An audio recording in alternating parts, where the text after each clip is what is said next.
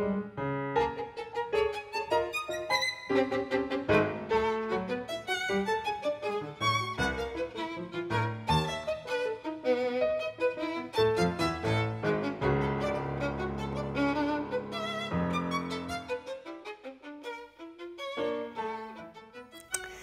evening. My name is Rita Hicks, and on behalf of the League of Women Voters of the Houston Area Education Fund, I'd like to welcome you to Conversations with the Candidates. We have a really exciting group of conversations for you tonight, all having to do with the U.S. Congressional District 7 race. But before we jump into those, I want to take a brief moment to tell you that our voter guide is out. It's hot off the presses. If you want to know the races that are going to be on your ballot this primary election season, all you have to do is go to vote411.org, search by zip code, and you'll find the races, and all the candidates that submitted information to us about their policy views will be posted in the voter guide. Additionally, I just want to remind everyone that early voting starts next Tuesday, February 20th. You can find information about where you can go to vote and information about the two primaries that are going to be early voting next week at vote411.org also. Remember, during early voting, you can vote at any precinct, and you do not have to be registered as a Republican or a Democrat to vote in the primaries. So I want to hop right in, and we have extended the invitation to participate in this conversation to every candidate in the race for U.S. Congressional District 7. The candidates that you see tonight are the ones that accepted our invitation. Each of them is receiving equal time and the same questions in the same order. And if you aren't able to catch this entire conversation live tonight, not to worry. It will be available for you on the Houston Media Source YouTube channel as quickly as possible. So I also want to mention that I'm going to defer as much time as I can to our candidates tonight, which means I'm only going to give you a very brief biography for each of them as they take their seat. Join me in the hot seat. And if you want to read their full biographies, those too are available for you to review on vote411.org. The first candidate that we have with us tonight is Alex Triantafyllis. He is, I'm just so excited that I said that right. I was practicing. He is the Director of Immigration and Economic Opportunity at Baker Ripley, and also the founder of PAIR, which is a nonprofit organization that also works on immigrant and refugee issues. Alex, welcome. Thank you very much, Rita, for having me. I'm really pleased to be here. Thank you for joining us. So the first question actually is one about immigration. And the question is this: Congress has struggled for some time now with how to tackle comprehensive immigration reform. What does that phrase mean to you, and what do you think is the first step? Sure. Well, comprehensive immigration reform to me means looking at the whole set of issues that affect our immigration system, whether that's keeping families together, strengthening our economy, or also playing a role in terms of humanitarian issues in the world as well. And so when it comes to the changes that are needed, our immigration system currently is broken in many ways. And that starts with the fact that there are dreamers, people who arrived here as young immigrants with their family and who have been getting educated here and trying to be a part of our education system and our economy as well, and haven't had a chance to get immigration documentation because of our current laws and the way that the laws are currently written. And so when it comes to what we can do about dreamers, we should help them get on a path to citizenship. And I think that's actually the first step of what we can do in terms of fixing our immigration system and starting to create real solutions for people that will benefit everyone. But it also means looking at how we can keep families together and what reasonable policies we can come up with to do that. And of course, as I mentioned, making sure that we're building a strong economy and using our immigration system to help us do that. I actually went to Austin to submit written testimony almost a year ago today to speak out against SB 4, the Senate bill that's really, frankly, an anti-immigration bill. And I did that because of the fact that that bill hurts immigrant families, but it also hurts our community as a whole because it makes us all less safe. It also addresses, or I should say, creates issues with respect to our economy as well. And again, it keeps families from staying together. So there's a lot of work we need to do in our immigration system. Like I said, it would start with getting dreamers on a path to citizenship, and then there's much more we can do as well. Thank you. The next question. Recently, the Department of Education announced that will no longer investigate civil rights complaints from transgender students barred from school bathrooms that match their gender identity. And obviously, this has been a hot topic of conversation not only at the local level, but at the state level in the last legislative session as well. The question is, what's your position on this issue?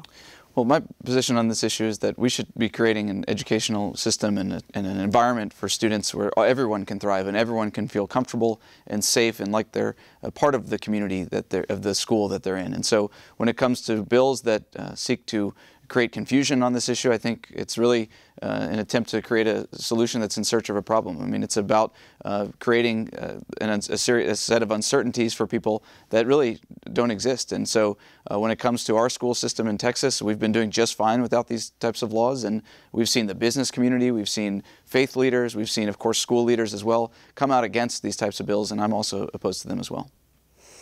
Thank you. So we would be remiss on a day like today if we didn't talk about what's at the top of everyone's heart, and that's Florida. What do you believe should be Congress's role in addressing gun violence in this country? Well, first of all, I mean, I think it's just devastating the fact that not only that this event happened, but that there's so many events happening on a near daily basis and a weekly basis when it comes to mass shootings, and it's not acceptable that we have families and people who are worried about whether they can go to school or whether they can go to a movie theater or to a concert or even to church and feel like that they might be under threat of a mass shooting. And so obviously Congress has to act, and I think Congress should play an important role in terms of coming up with common sense laws that can make us all safer when it comes to gun safety. And so it starts with closing the loopholes that exist within the background check system, so you can walk in to a gun show and you can go online and order and purchase a gun without a background check, and that's just not acceptable. Secondly, when it comes to banning bump stocks, I think that's common sense gun reform that we need and that we should have already had, frankly, after what the tragedy that occurred in Las Vegas last year as well.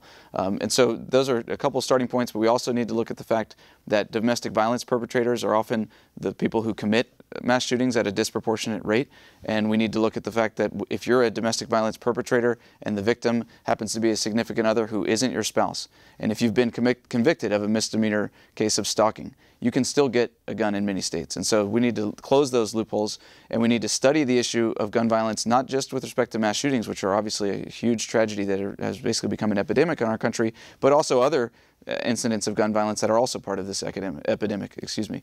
And so that includes the biggest cause of gun violence and gun deaths, which is actually suicides in our country, and it includes studying all of the different types of gun violence and coming up with the best evidence-based solutions for making all of us safer. Thank you. One of the challenges of a person who's serving in Congress is balancing the demands of a congressional calendar in D.C. with staying in touch with the needs of and concerns of the people that are in their district here in Houston. If elected, how would you balance the demands of the congressional calendar with the need to stay in touch with your constituents? Sure. Well, in my case, it's really a case of continuing to do what I've been doing throughout my career and continuing to do what I've been doing on this campaign as well. So in my career, having started a nonprofit in Gulfton that has served over 3,000 refugee students over the past 10 years, now working at Baker Ripley, where I founded a small business development program that's helped hundreds of entrepreneurs to start and grow their businesses, and then also leading the immigration team at Baker Ripley as well, where we've helped thousands of immigrant Houstonians to get on the path to citizenship, and hundreds of young immigrant Houstonians get DACA, get Deferred Action for Childhood Arrivals, and then renew that status as well. And what I've done in that work and in other instances of my work in this community is really to start by listening to the people in the community and understand the challenges that they face and the opportunities that they see, and then working together to come up with the best solutions to address the challenges and the best plan for pursuing those opportunities as effectively as possible. And so in Congress, it really is about making sure that I'm staying in close touch with community partners that I've already built relationships with over the many years that I've been working in this community. It means spending as much time on the ground as possible. During the campaign, I've been knocking on hundreds of doors every week and talking to people in English and in Spanish and occasionally even in Greek. And so I really plan to do that in Congress as well. Be in the community as much as possible, spend as much time as possible on the ground here, talking to people about their experiences in this community and helping them as a partner to come up with the best ways that we can create a better opportunity for themselves, for their families, and for the community as a whole. Thank you. The last question is really kind of an open one for you, and you have about 3 minutes to answer it. And can you talk to us about what you think are your unique qualifications to serve District 7 in Congress? Sure. Well, I would be remiss before we conclude if I didn't also thank you again, Rita, but also thank the League of Women Voters and the GLBT caucus for putting on these conversations and for spreading the word about the importance of this upcoming election and making sure that people are as informed as possible. So in my case, as it relates to my background and my experiences and what I bring to the table as the potential next representative for this district, it starts with the fact that I'm the only candidate in this race with both business and community experience. And so that means that people know me as someone who's already been fighting on the front lines for Houston's values throughout my career, and how I can take those values to Washington on behalf of Houston, and how I can fight for Houston's future in Washington. We have seen Washington fail to really create solutions and come up with a better path for cities and communities across the country, and so I want to be a real part of that. And I think my work in this community already of getting results for Houston and even getting federal funding for Houston already on multiple occasions really positions me well to be effective as the next member of Congress. But then at the same time, the fact that I've worked with small and large businesses, the fact that I've worked with startups and established companies means that I can actually create an economic vision and work together with the community to execute on that vision so that we can build a stronger economy for everyone, for small business owners, for workers, and for others as well. And so it starts with that, but it's also about the fact that we're building the broadest base in this campaign. We've been knocking on doors across the district, and knocking on tens of thousands of doors, in fact, and talking to people in more than 10 languages represented across our team of staff and volunteers and others. And so we're really well positioned to build the relationships, and we're already building those relationships on the campaign that we'll be able to act on once in Congress as well. So it's that combination that I think really positions me uniquely to be the next member of Congress for the 7th Congressional District. Thank you. You've just been hearing from Alex Triantafyllis, a congressional candidate for District 7. Stay tuned. We'll be back in just a second with our next candidate.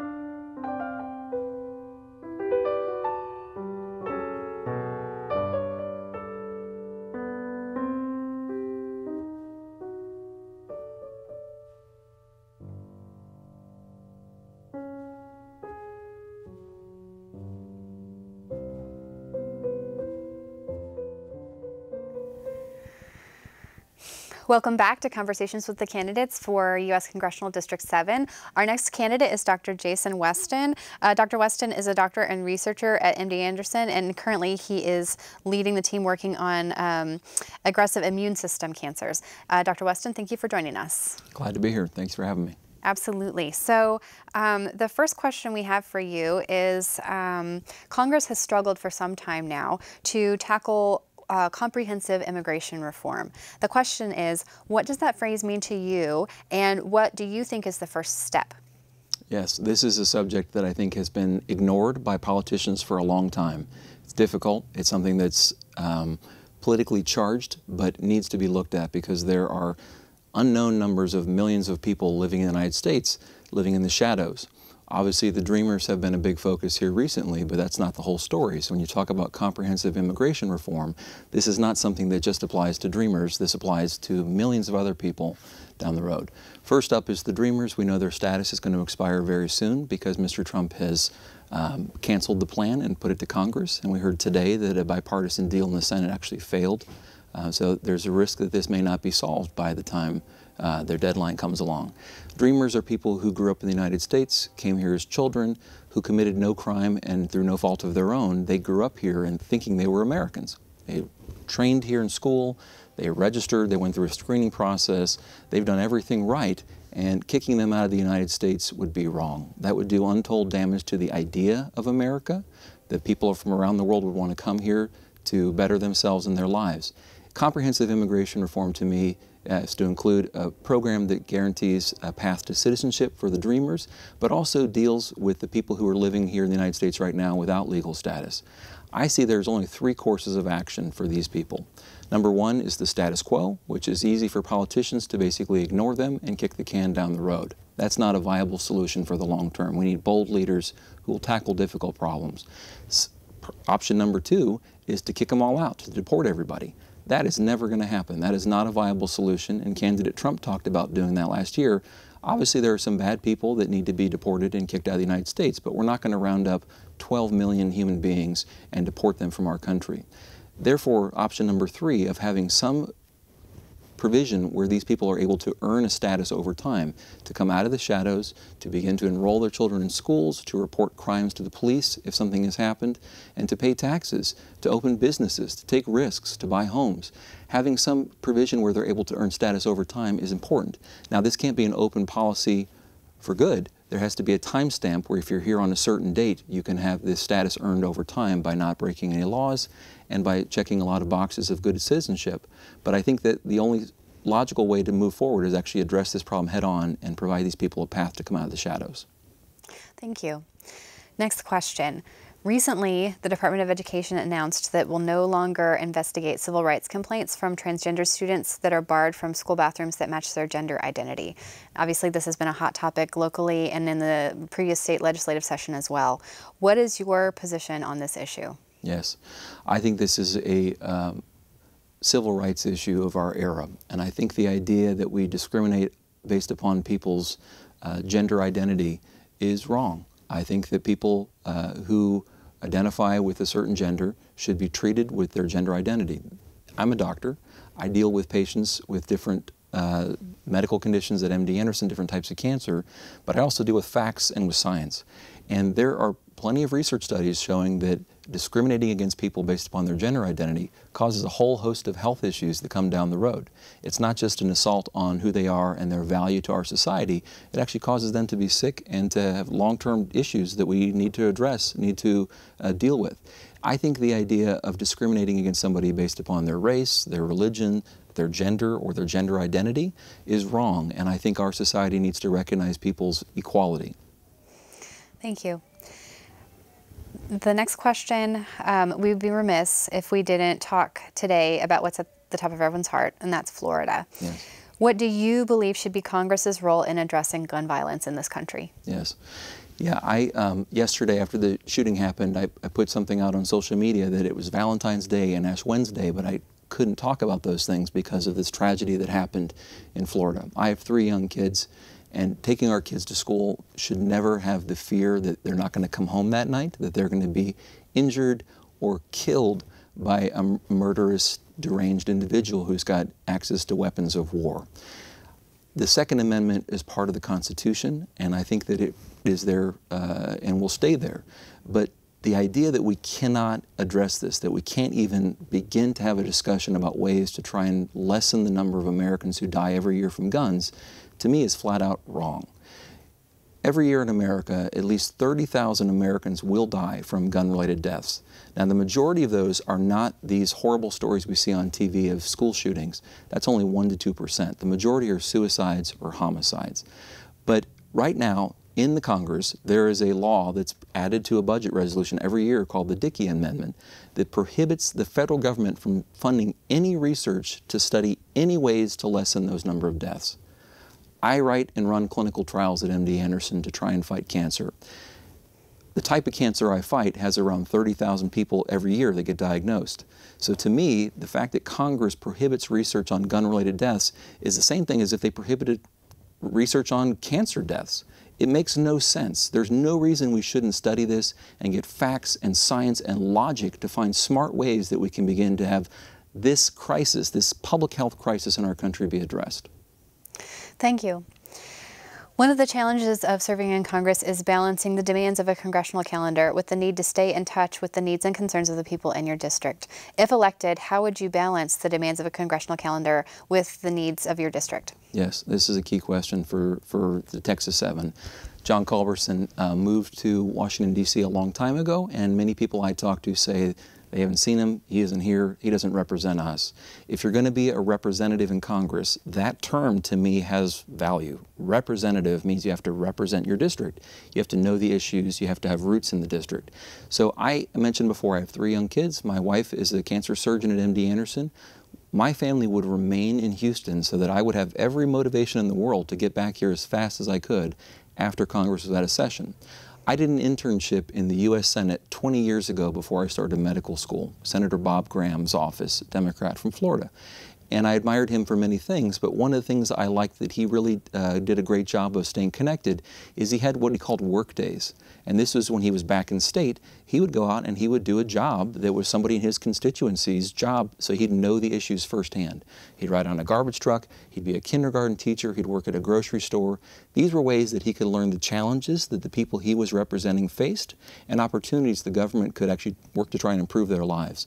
So not only would I remain firmly rooted here in Texas 7, but I would be hands-on in the district.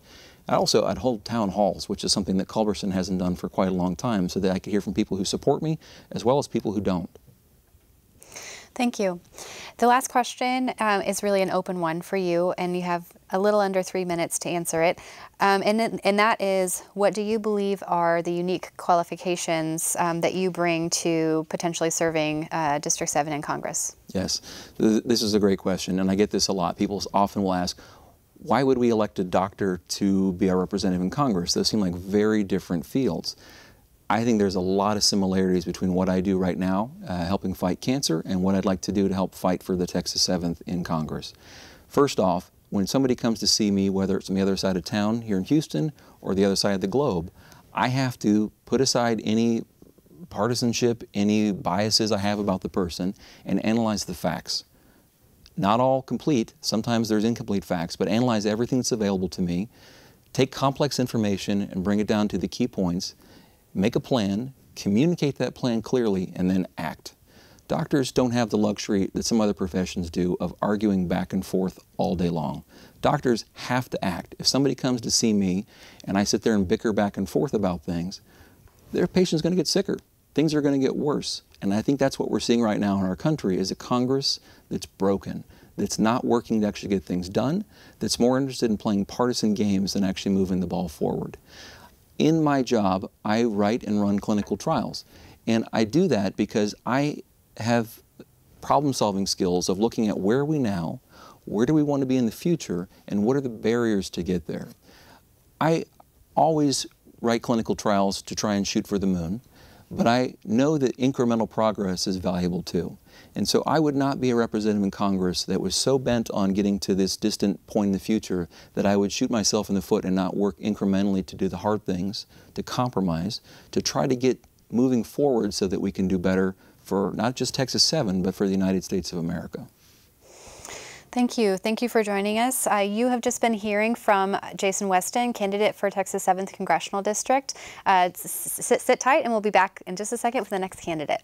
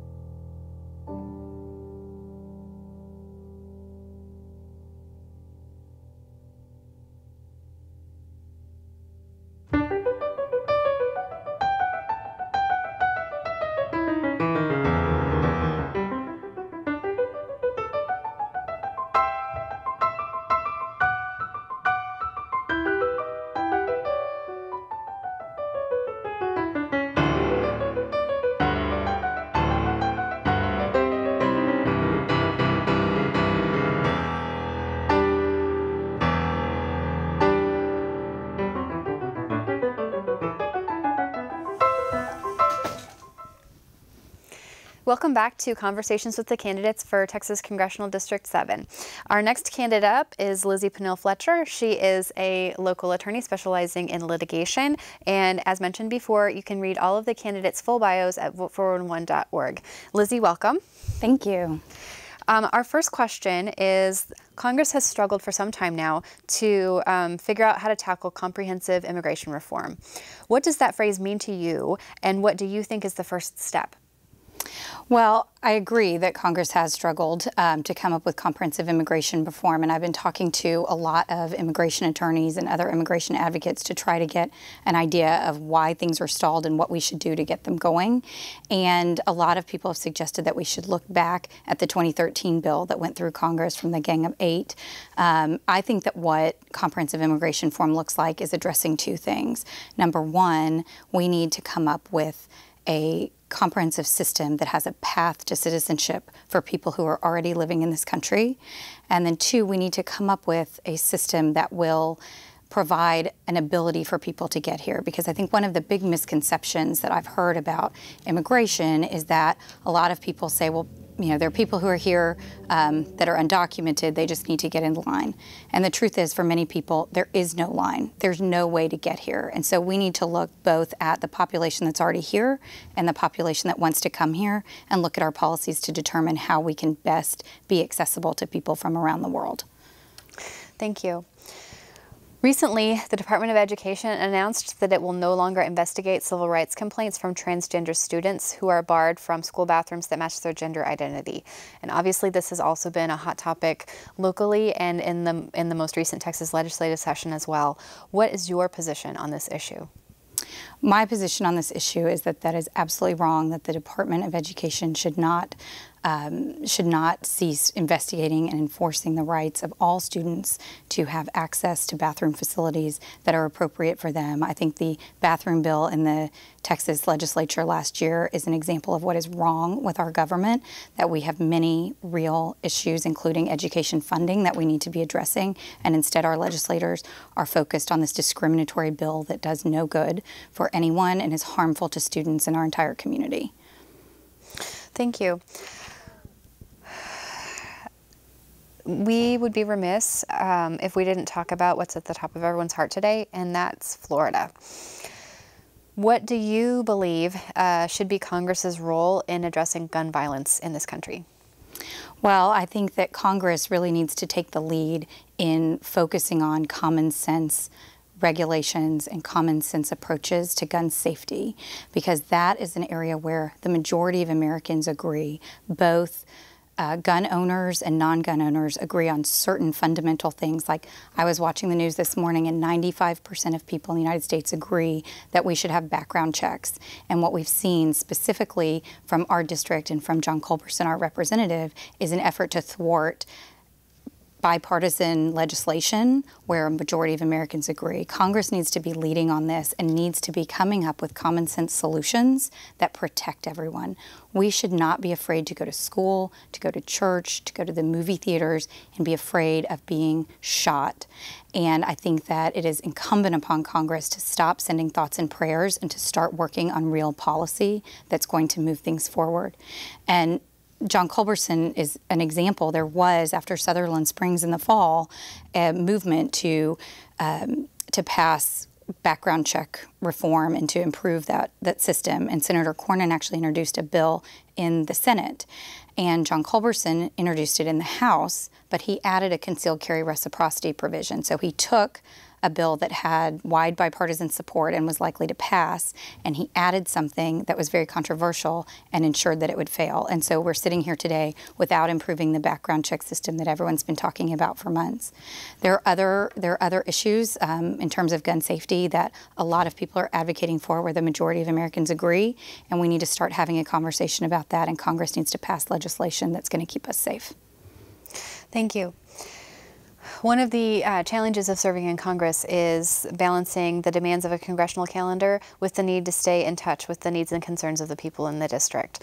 If elected, how would you strike that balance between the demands of a congressional calendar and the needs of your district? Well, for me, this is something I thought about a lot before getting into the race, and I think it's absolutely essential to remain connected to the district. I think that's one of the reasons John Culberson has failed us for so long, and I've been his constituent since he was first elected in the 2000 election, and I never see him here. I never see him at events and community activities, and I think that it's important to be here. And so, in my view, the majority of members of Congress now tend to commute back and forth from Washington and spend as much time as they can in their home districts on the weekends and during district work weeks.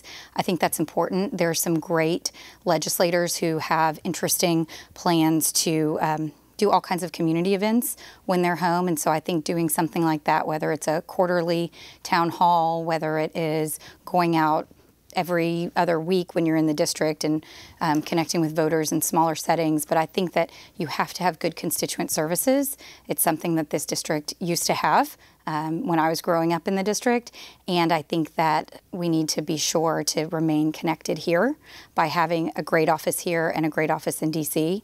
But for me, my husband and I have lived in the district for many years, and we plan to stay in our house, and I will just commute.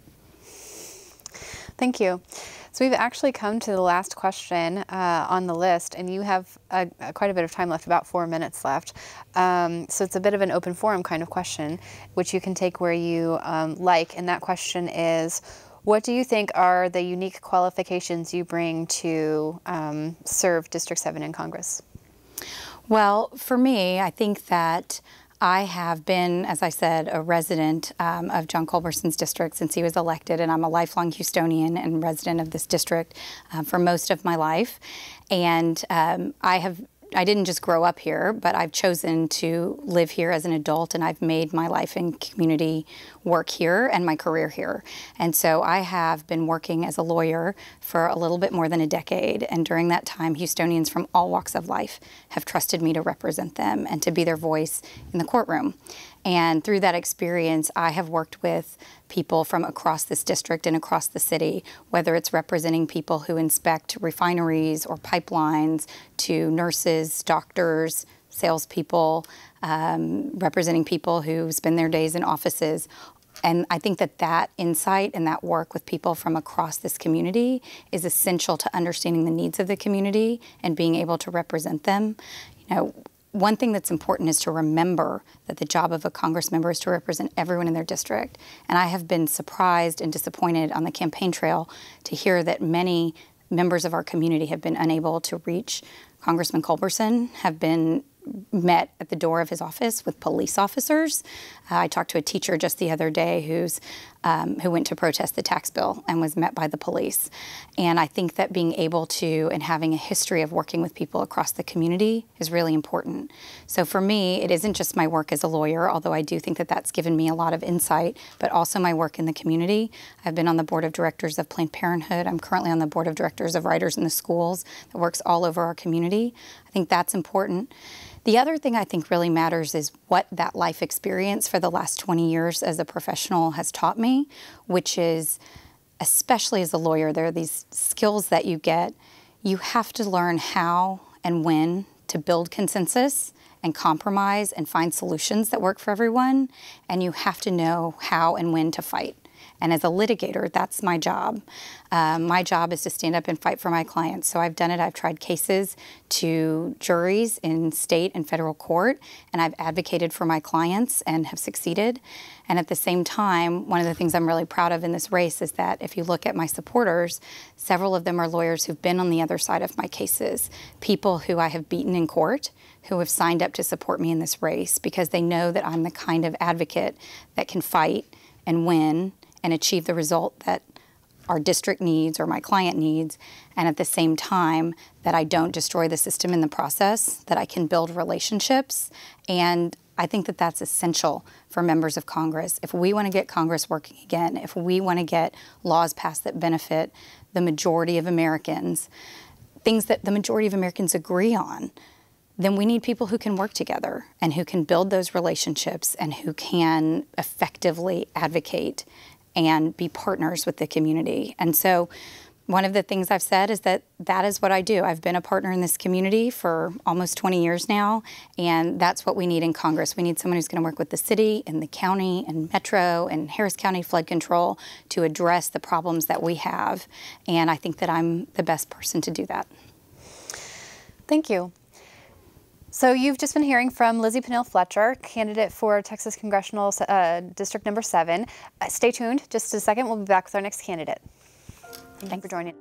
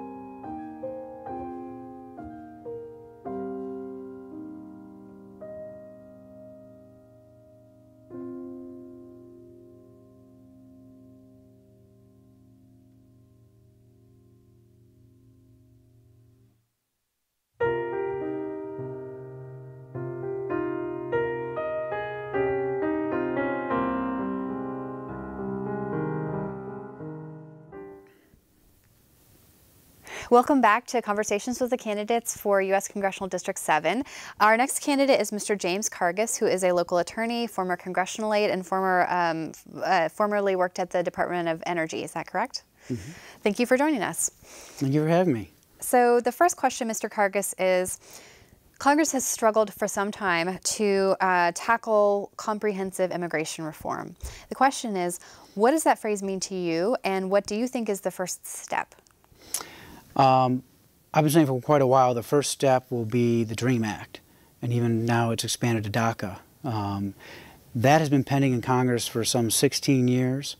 It actually started out as a Republican proposal.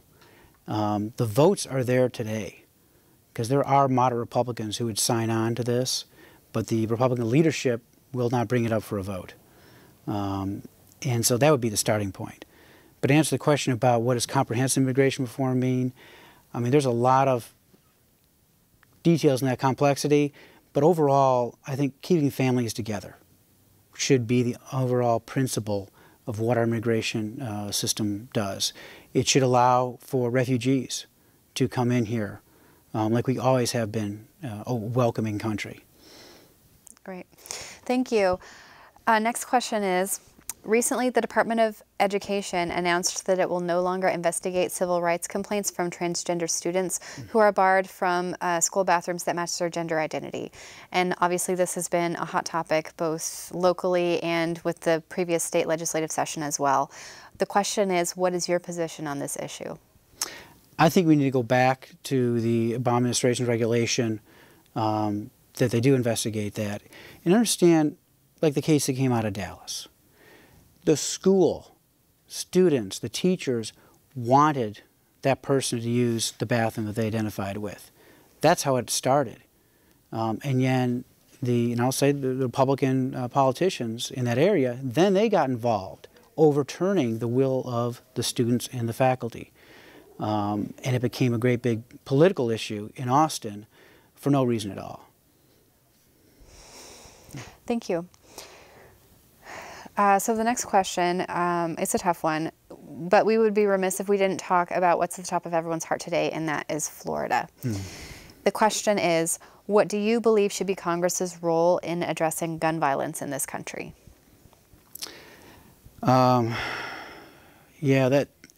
it's just so, one of the tough things about running for office is people expect you to make a statement and to say something every time it happens. And every time it happens, you can't believe it. And it's been fascinating that there's been no period this time when anyone's been saying it's too soon to talk about that. Folks are already jumping into the questions you just asked, and that's a small victory. We now need Congress to act. I mean, there's a lot of low-hanging fruit, like no fly, no buy, bump stocks, armor-piercing bullets, mental health has come up, but at the same time, this Republican Congress prohibits the Social Security Administration from sharing mental health information with ATF.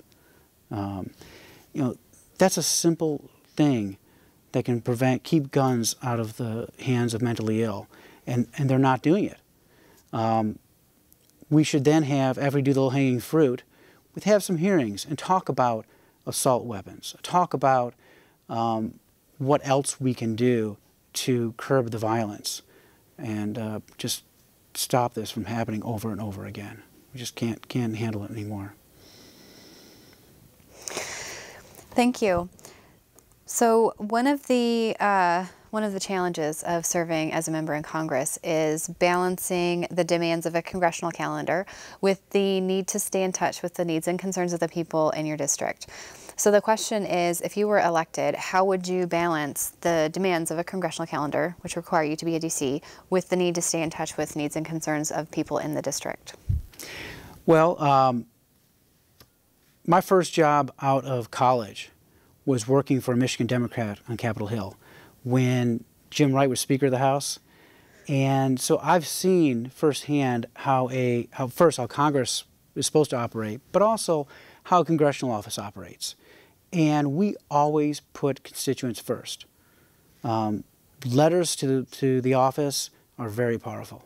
I mean, there's lobbyists knocking on your door every day, but those letters were given a lot of weight.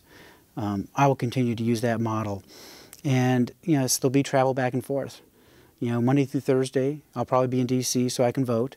Thursday through Sunday, you know, back in the district. My wife has a lab in the Texas Medical Center. She's doing phenomenally well. And so her career, her life is here. And so I will definitely be spending the bulk of my time back in the district, which gives me a great opportunity to stay in touch with the needs of constituents and the needs of people. When I go back to D.C. for those votes, I can vote in their best interest and what they want. Thank you. Mr. Kargas, we've actually arrived at the last question, and you have about 5 minutes left of your time. Oh. It's an open question, so you can take it wherever you like. The question is, what do you think are your unique qualifications to serve District 7 in Congress? Well, we talked a little bit about my experience that I think unique to my resume compared to my primary opponents. I've worked in Washington, D.C. I've worked on Capitol Hill. I know how Congress should be operating. Remember, this is when I worked there is before John Culberson, before the Tea Party came in. And, you know, you don't always get what you want every time, but you work, you negotiate. Sometimes you're friends on one bill, your enemies on another bill. That's the way legislation should be passed. And that's just not happening today. And I think the voters are fed up with that. So I've worked in the Clinton White House at the President's Council for Sustainable Development, pushing solar and wind power. You mentioned working Department of Energy under Governor Bill Richardson. Today, I am the energy lawyer for the City of Houston, and I've held that position for 3 mayors now, Bill White, Anise Parker, and Sylvester Turner. This is the energy capital, and if we want to stay the energy capital, we need to not only think about oil and gas, which is pervasive here, but renewable energy. And the current Congress and the current administration has been taking shots at the renewable industry, trying to hold it down whenever they can, but those are jobs. And I want those jobs to come here to Houston.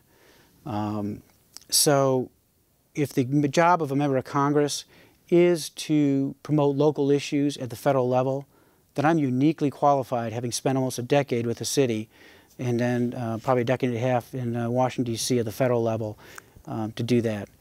At the same time, I also have the campaign experience. As you know, I've run in this race before. Last time around, 2016, I earned 44%. That's the best any Democrat's done in this district since 1964. And I'll say this too, that the second best vote, 2008, was from a more generous district. In 2011, the court changed the line and took out some very Democratic precincts to make it lean a lot more Republican. So getting 44% in a heavily gerrymandered, and I'll say illegally gerrymandered, because several courts have found it that way, district, I'm very proud of that. And that comes from getting out and listening to people and talking to people in wherever I can, night after night after night, because it is a large district and a lot of people and a lot of interest, which is why I've been talking about the need for flood control for quite a while. It was a big issue in the 2016 campaign because folks in the Meyerland and Braeswood area had already flooded twice. And then Harvey came. And with Harvey, yes, the folks around Braes Bayou flooded again, but also when those dams got released, a lot of people who've never flooded before got flooded. Behind the dams, in the Cypher area, folks got flooded. So that, that's a critical issue that I've been hearing about for a long, long time, and yet the current Congress, the current incumbent, doesn't take action. I think the most basic job of a member of Congress is bring money back. And it's not pork, it's our taxpayer dollars. We all pay taxes to Washington, D.C. That money needs to come back. So having run before, having to really understand the district, getting out in front of voters and listening to them and knowing what their issues are, make me uniquely qualified for this race. At the same time, I think also listening to people that the Texas Medical Center is an absolute jewel of Houston. Now, the medical center is not in the district, but a lot of people who work there do live in the district. And funding for the Texas Medical Center has been pretty much flat for the last 20 years. So we are producing PhDs, but there are no jobs for them. There's no labs for them to work at. And we're losing our lead. At this point, I think England and South Korea are publishing more peer-reviewed articles, or almost many peer-reviewed articles, as the United States of America. So that would be another one of my priorities.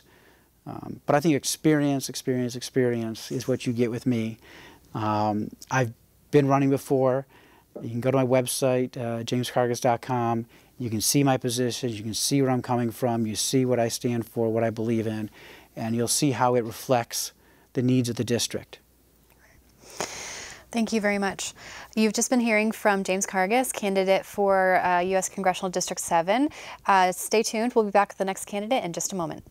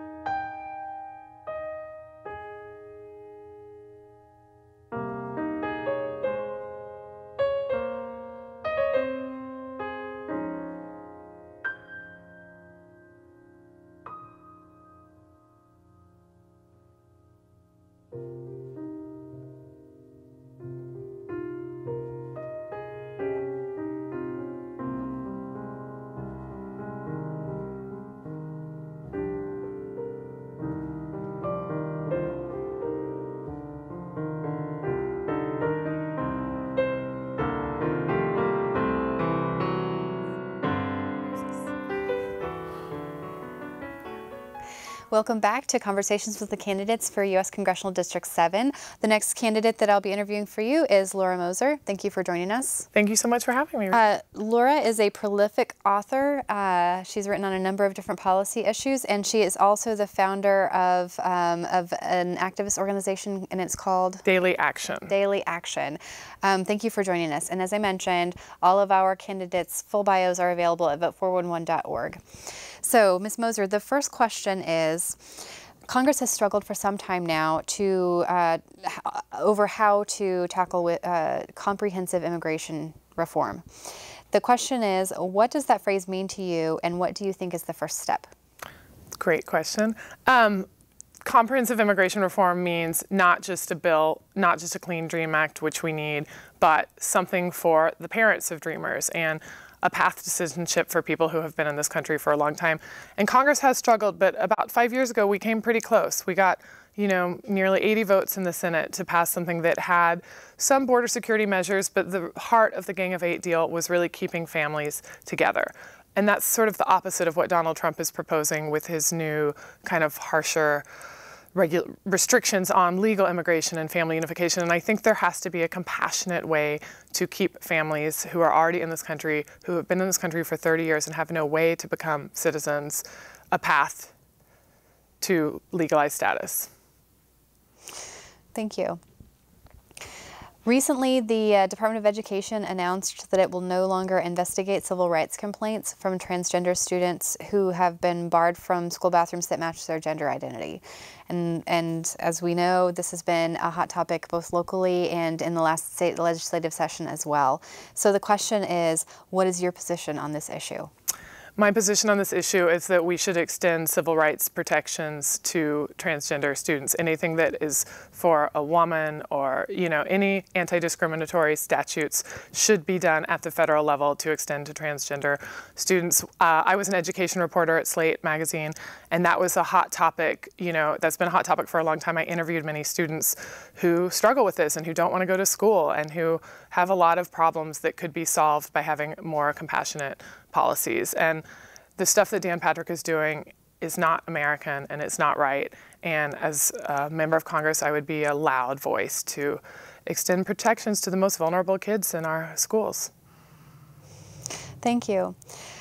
The next question, it's tough, but we would be remiss if we didn't talk about what's at the top of everyone's heart today, and that's Florida.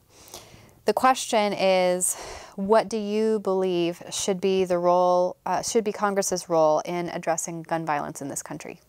That's, I think, I'm really, as a mother who is afraid many days to send my children to school, I think that Congress has an obligation to act now and not to be beholden to the gun lobby and to actually think about at what point do our kids matter more than the stock price of Smith & Wesson. And that's why we need a Democratic Congress to take leadership on this right now. I've been involved in gun violence issues for a long time. I wrote a book with Gabby Giffords after that shooting, and you just learn how it is just a lobby. We need, on day one that I join a Democratic Congress, we need universal background checks, which 95% of Americans support, and that includes Republicans and NRA members. We need to close the boyfriend loophole, which allows, men who have stalked their girlfriends and wives access to firearms. That should not happen. We need tighter, we need better mental health facilities and tighter reporting guidelines. And we need to ban bump stocks and allow the Center for Disease Control to study gun violence. And I think all of those things are not controversial if we have the will. And that, unfortunately, requires candidates who are not funded by the NRA. Thank you. One of the challenges of serving in Congress is balancing the demands of a congressional calendar with the need to stay in touch with the needs and concerns of the people in your district. If elected, how would you balance the demands of a congressional calendar with staying in touch with the people in your district? That is a good question as well, and one as a mother that I think about because there are very few mothers in Congress. I think less than 2% of people in Congress have school-age children. So I would really want to, I think the best way for me would to keep my children in Houston in the schools that I attended and to fly back to stay in Washington as little as possible, get your votes, go back home. And I'm really lucky that I have a very supportive husband. I have very supportive parents. I have the village that it turns out you really do need to raise any kid, and also to stay in touch. That's always been the way I've been most active in my community since becoming a parent. You see people at the soccer field, at the gym, at the school play, and to really just be in the community as often as possible. Great, thank you. So we've actually come to the last question on my list. It's a wide open question, and you have a little over 5 minutes to take it wherever you like. That question is, What do you think are your unique qualifications to serve District 7 in Congress? Oh, I like that question. So one of my first unique qualifications is that I am a writer. As you mentioned, I'm a communicator. I think that we've come to a point in our history where we're so divided, and Congress people draw their own maps so that they can keep getting reelected without any kind of desire to stay in touch with their constituents. And I'm actually talking to people about the issues that matter to me, about gun violence, about, a woman's right to choose, about the Me Too movement, about flooding, all of these things that we are on people's minds. And I have found that even though I am a Democrat and a proud Democrat, people on both sides of the aisle just want to be spoken to as adults. And I'm the only one who's really having those conversations. I'm also the only person who's already made change in Washington. Daily Action, which you mentioned at the beginning, was an organization I founded in my living room that spent very little money promoting it. It brought 300,000 people into the political process. And it was just a very simple idea, which is that people want to be engaged but don't have time. So I set up a system through which you could call Congress every day. And it was so successful that that led me here. But the fact is, I consider my army of phone callers to have played a part in saving what is left of Obamacare.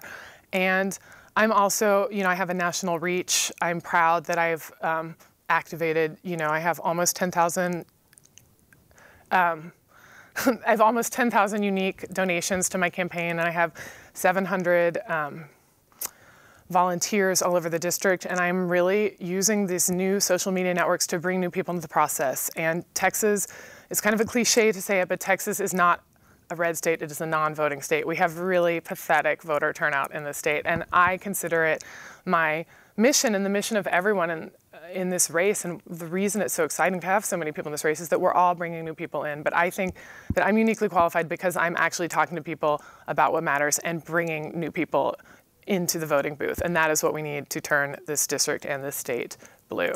So I would also say that I'm a proud progressive, and I think that saying that it's, that Social Security is a good thing and that healthcare is a universal right and that it's not okay, I've thought about Florida all day, as most of us have. It's just not okay to be afraid when you send your kids to school anymore. And all of these things are majority positions.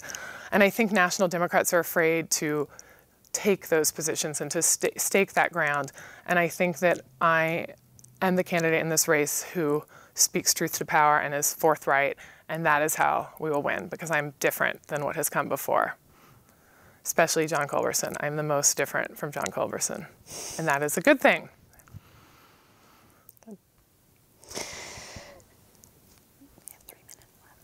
Oh, thank you. You have come to the end of my questions. If there's anything else that you'd like to say to the voters at home with your remaining time, you're welcome to do so. Okay. Early voting starts on Tuesday. Should I be looking there? Okay. Wherever you like. Please follow me on Twitter at LC Moser. Join my Facebook page at facebook.com/Moser for Congress. If you ask me a question, I will answer. I will always, I am the person who picks up the phone. As a person who organized 300,000 Americans to call Congress, my whole thing is I will listen. I want to hear what you have to say. And I would love to have a conversation and come out to our office because we have a lot of fun things happening in the weeks to come. Okay. Well, thank you very much for joining us. You have been hearing from Laura Moser, congressional candidate for U.S. Congressional District 7. Sit tight. In just a moment, we'll be back with the next candidate.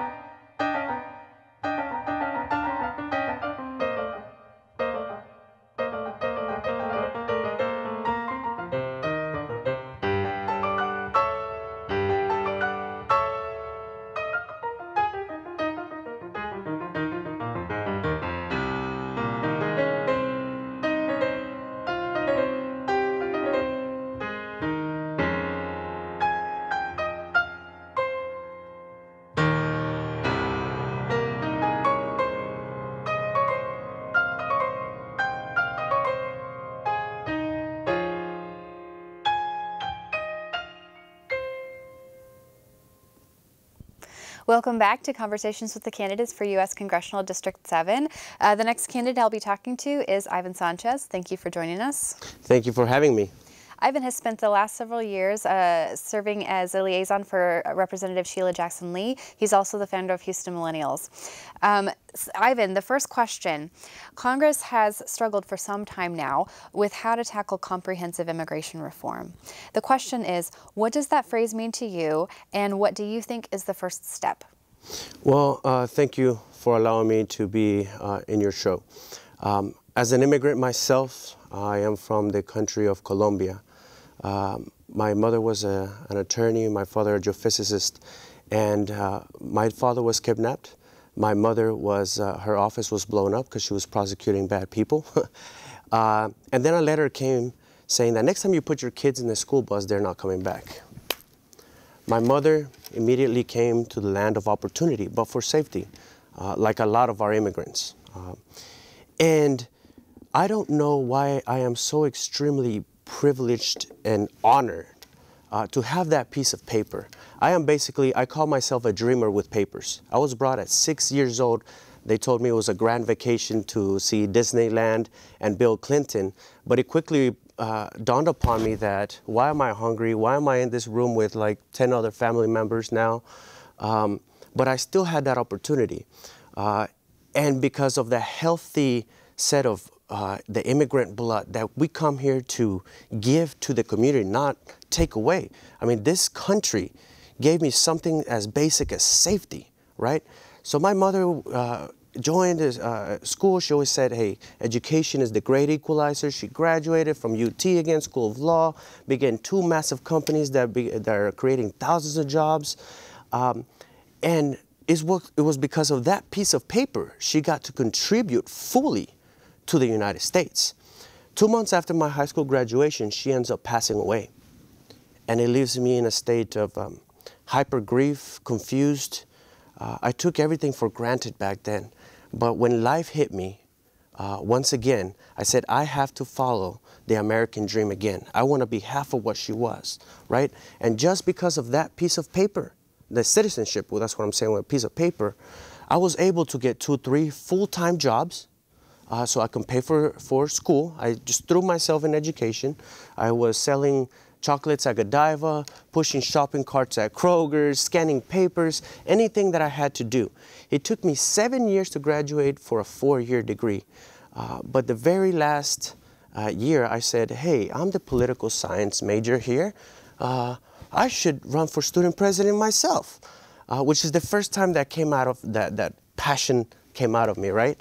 And then never leading in my life, I was like, okay, now what? I'm elected student president. So I did this movement, and I'm saying this because it all ties in, where 55% of the student body voted, comparing every single university in the nation at 5 to 15%. I mixed music and politics at the same time, and that's when lights, camera, action hit me, right? I was still starstruck by the mayor and council members. I was like, wow, look at all the real life politicians. And then I received a letter from President Obama thanking me for the work. As the university was getting national attention, I received a call from a member of Congress, none other than the boss that I worked for, a member of Congress, senior member of Congress for 5 years. And I decided to take that job out of 7 other job offers. I took that job and because of that paper, once again, I was able to overturn more than 100 FEMA denials. I gave veterans their benefits. I gave elderly, I guided them through very complex Social Security problems. I was able to help other immigrants just because of that. And so right now, there is approximately 12 million undocumented brothers and sisters that came here to fully contribute to the United States. Now, to address the second question that you're saying, how do we address this? I believe right now we won't be able to pull it off. With who is in the presidency, with our Congress and Senate being supermajority Republican, we're not going to do it. What is going to happen is in 2018, thanks to the partners that are here to flip the district and myself, this is the Democratic wave, the people that really feel love towards the new blood that is coming to the United States. You know, today the immigration plan failed in the Senate, and it was something that both parties worked on, but Trump said, no, I'm not even wanting this. The Senate voted it down. It's not going to happen. But we do need to, first of all, protect our dreamers. There's 800,000, but there's actually 3.2 million people that didn't sign up. 800,000 dreamers. We have to protect these Americans. I am one of them just with that piece of paper. You're talking to one that came here through absolutely no fault of her own. I'm educated. I'm adding to the community, right? And then we have to move to a comprehensive immigration reform plan, in which this is the most beautiful part. Because out of all 12 million people, I am willing to work with the other side of the aisle and say, let's do a criminal check. That will leave against roughly 8 to 9 million people here in the United States given one. Let's make sure they pay their taxes. Let's make sure they're contributing to society fully. This is a very beautiful thing, and as this country was founded on immigration, let's pride ourselves in that and take it to the next level. Thank you. The next question.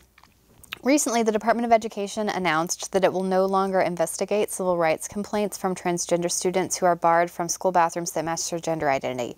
Now, this has also been a hot topic locally and certainly played a key role in our last state legislative session as well. The question is, what's your position on this issue? First of all, we came to this country because we saw the land of the free, justice and liberty for all. And it's so extremely sad that we're still living at those times.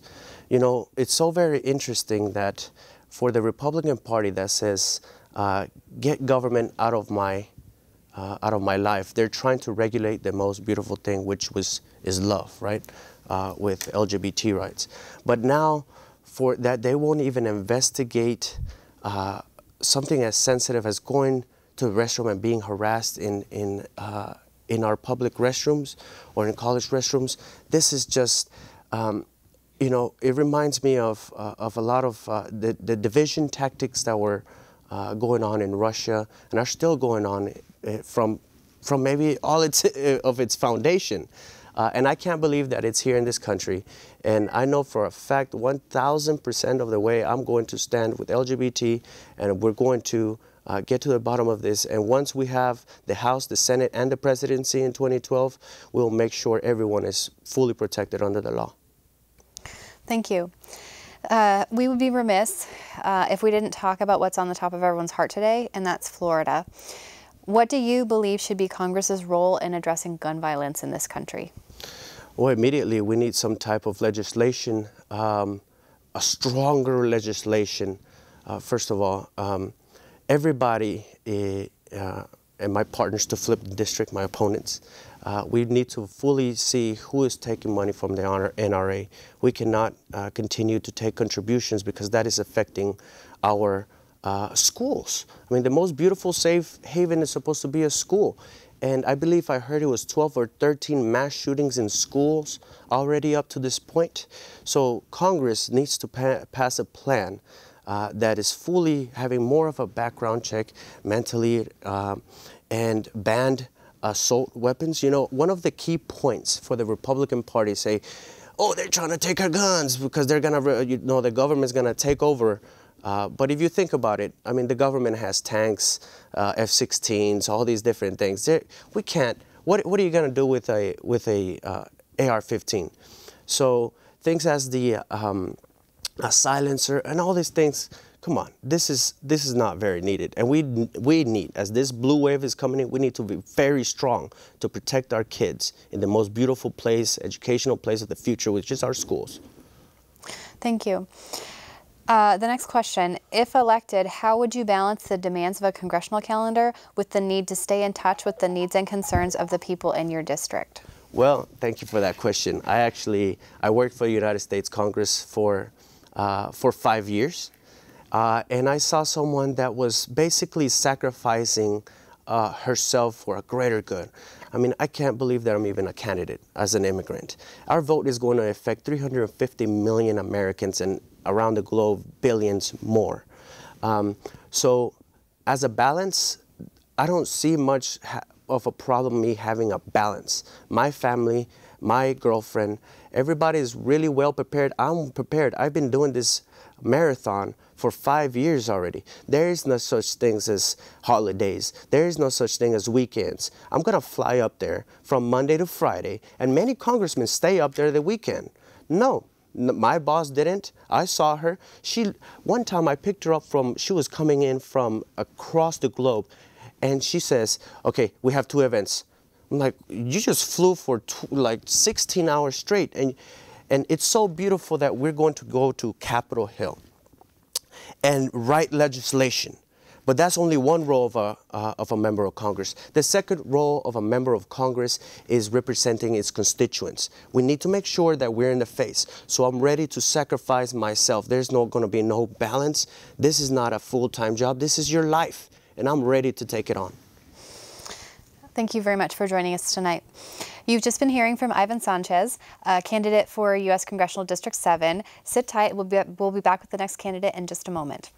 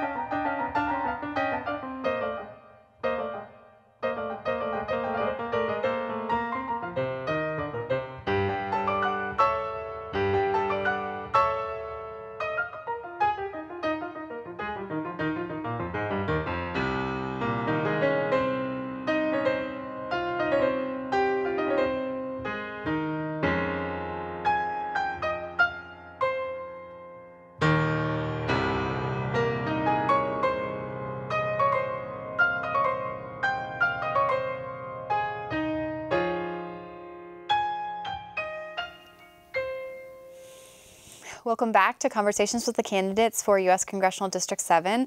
Our final candidate for this evening is Mr. Joshua Butler. Thank you for joining us. Thank you for having me. Joshua is a nonprofit and a fundraising and development professional for local higher education institutions and nonprofits.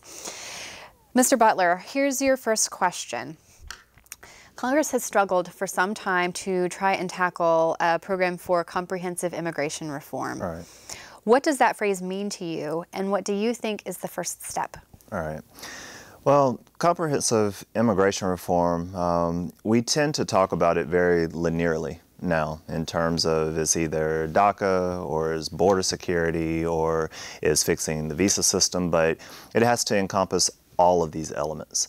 And I think a first step is you have to build a scenario where you have a champion in Congress that's willing to fight for comprehensive immigration reform.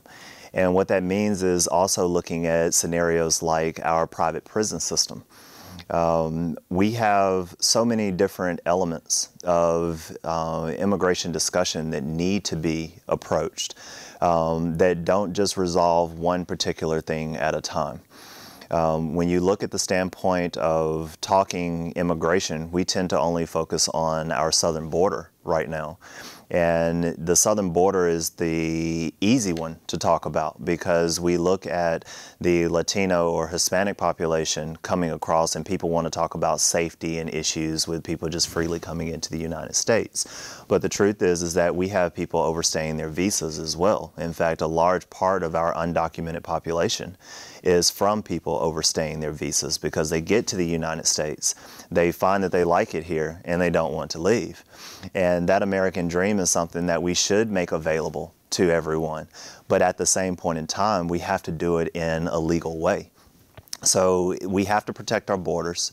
We have to make sure that we're taking a tough stance on criminal activity as well, and fixing a broken system where we're not causing families to be broken up and creating unnecessary harms to individuals that love this country and want to be here. And as a congressional representative, you are to find solutions to problems. And right now we're gridlocked because there's a political tug of war of power rather than actually finding legitimate, viable solutions to ensure we get it right and fix the system. Thank you. The next question is, recently the Department of Education announced that it will no longer investigate civil rights complaints from transgender students barred from school bathrooms that match their gender identity. And this has obviously also been a hot topic locally and certainly played a key role in the last state legislative session. The question is, what's your position on this issue? All right. Well, my position is that we need an anti-discrimination bill. The Equal Protections Clause under the 14th Amendment clearly gives us the ability to make sure that no human being is discriminated against in this country, regardless of gender, race, sexual orientation, or whatever background you might have. It is a tragedy what is taking place with our citizens throughout communities all over this country. And right here in Texas, we have a lieutenant governor that decides to make where you go to the bathroom more important than protecting and ensuring the rights of citizens, no matter who you are. As I once heard a while back, who cares where you pee? We need to be able to make sure that people are comfortable and don't end up with issues of psychological turmoil because they're being discriminated against. There's a lot of scenarios in our transgender community where they're facing discrimination and issues that should never be faced in a community simply because of the fact that we don't understand the challenges that they go through. We need an education curve, a real education curve on what each member of this community is dealing with, and then finding viable solutions from the federal government to enact an anti-discrimination bill that would require the states to abide by it, and especially if they're going to be taking federal dollars for educational purposes. Thank you. We would be remiss if we didn't talk about what's on the top of everyone's heart today, and that's Florida. The question is, what do you believe should be Congress's role in addressing gun violence in this country? I was actually listening to NPR interview this morning with a senator out of South Dakota by the name of Rick Rounds. And I was quite angry at the standpoint that he danced around every topic about gun law legislation.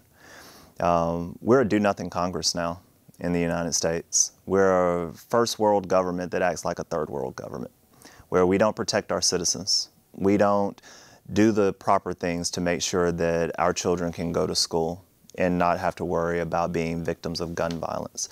We have issues of suicidation in the United States that's at a much higher rate because people have access to high-powered weapons like handguns, where they can make a quick, swift decision to end their life.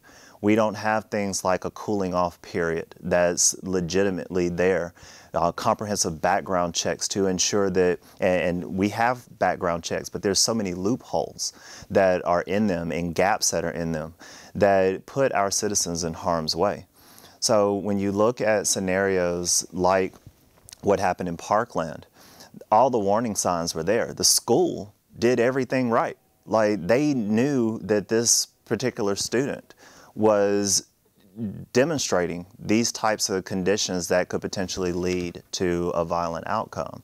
And you hear these congressional members talking about, well, guns don't kill people, people kill people. But I guarantee you, if you put a high-powered enough weapon in somebody's hand that can do insurmountable damage, you can place your citizens in greater harm's way than if we find a legitimate conversation about what comprehensive gun law legislation looks like. Fixing one piece at a time, Congress doesn't work like that. Congress is a very slow-moving process.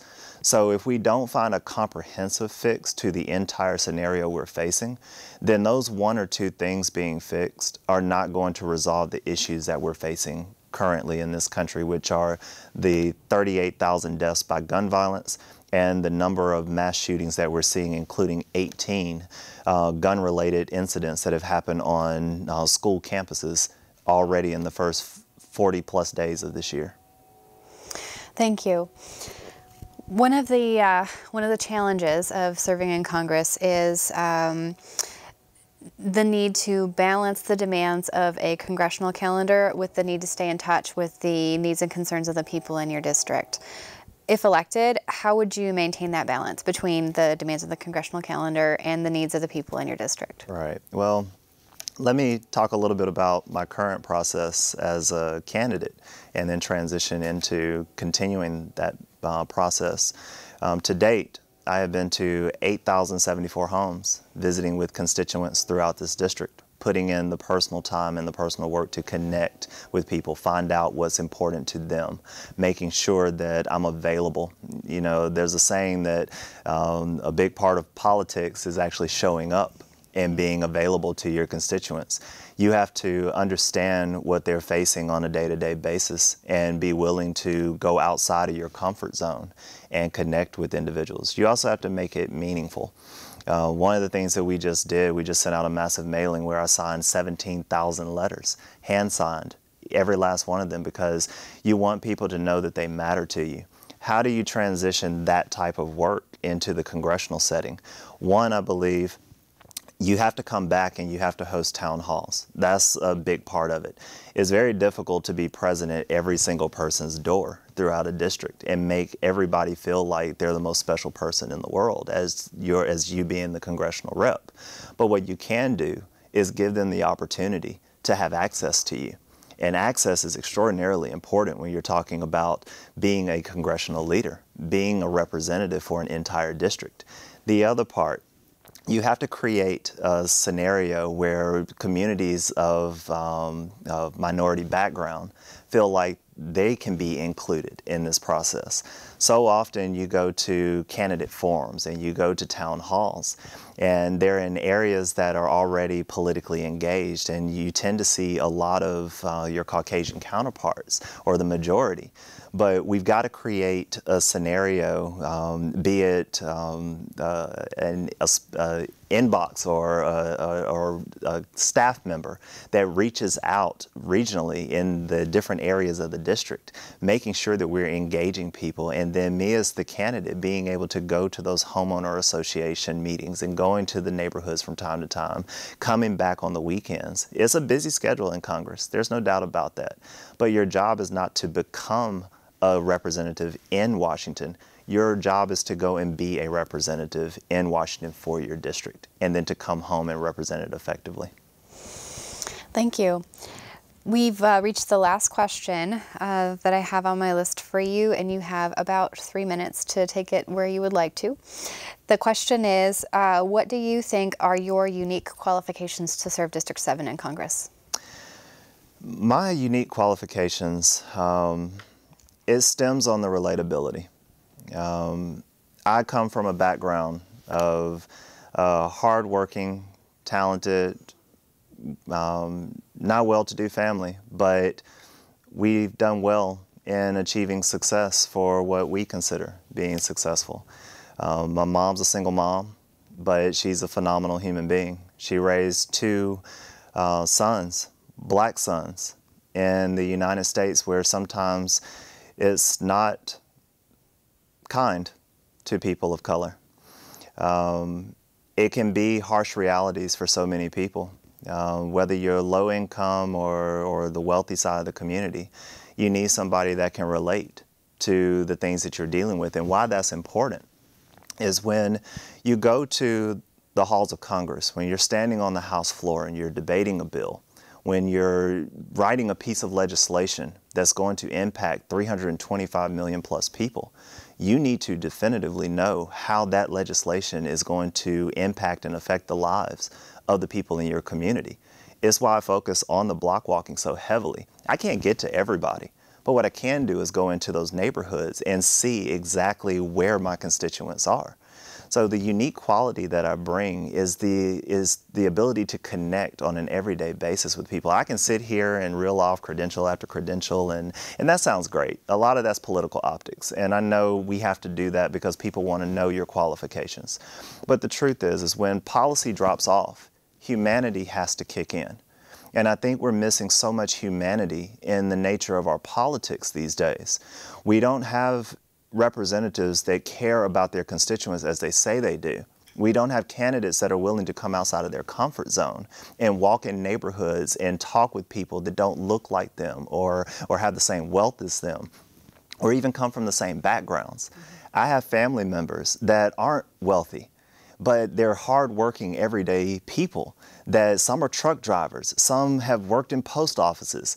I mean, these are stories that you take with you to understand that when you're dealing with an education bill, like if you have a family member that's a teacher, you know the challenges they're dealing with. And those are things that we need, real world stories, real world scenarios coming from a congressional member, not just being on the facts, not just being on the details all the time, but understanding that there's humanity that comes with the way you do your job. And if that's not the strategy at the end of the day that inspires people to get to the ballot box, then I'm willing to stake the fact that I've done the right thing by being authentic and genuine throughout this candidacy and making absolutely certain that the person I am today and what people see in terms of the hard work and the availability and the access and even the strategy that I've put in place, the policy that I've worked on, will allow people to know that I will be that same exact type of representative when I get in Congress in 2019. Thank you very much for joining us. You've just been hearing from Joshua Butler, congressional candidate for U.S. Congressional District 7.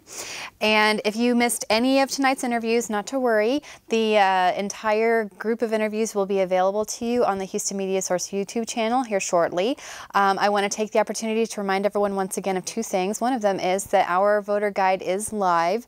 You can access it at vote411.org and search by zip code to see the races that are going to be on your ballot. The other very important thing to remember is that early voting starts next Tuesday, February 20th. You can vote at any precinct location during early voting, and you do not have to be registered as a Republican or a Democrat to vote in either one of those primaries. You do have to choose one, though. So on behalf of the League of Women Voters of the Houston Area Education Fund, I'm Rita Hicks, and I'd like to say thank you so much for joining us tonight, and have a good night.